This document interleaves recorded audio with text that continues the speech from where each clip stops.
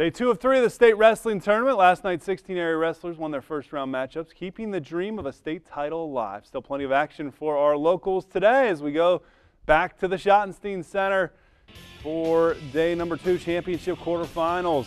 Ayersville's Evan Guilford at 120, trailing a two-time state champ. Does get 2 here, but falls 10-3, would lose in the consolation round number 2. 126, Wayne Trace's Ruger Gildenleiter.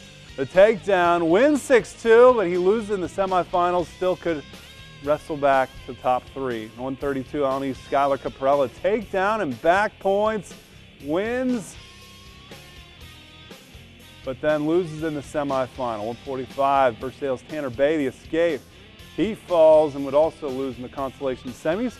138, Ada's Chase Sumner gets taken down here, would be injured, would actually win his second consolation match, but then would lose in the consolation quarterfinals because of injury. 170, Delphi St. John's Brett Vonderwell, once down 5-1, ties it here, goes to overtime, and then wins in the extra session. Vonderwell wins in the semifinal. He is in the state final tomorrow at 170. 195 now, late third, OG's Daniel Beamer down 1, gets the 2 points here, would win in overtime, but he would lose in the semifinals.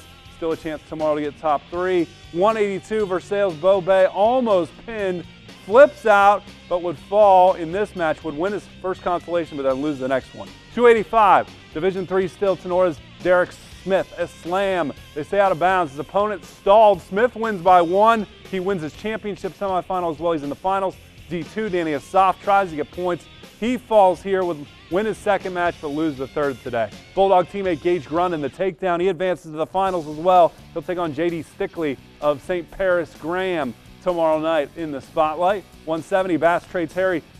Ties it on the escape, would get awarded a point for opponent stalling to win 3-2, but he loses in the semifinals as well. Crazy End at 182, Defiance's Robbie Bowers. Looks like he'll get points, but rolled through. He would fall in the final second. He wins his consolation second round and quarterfinal. Could wrestle for third with a win tomorrow. Finally, 220, Wapak's Landon Hall in control. 2 points here in the first, then a pinfall in the quarterfinals. He wins his semifinal tonight and advances to face Brandon Phillips of Maumee. Who knew Brandon Phillips wrestled? I thought he was a second baseman for the Braves.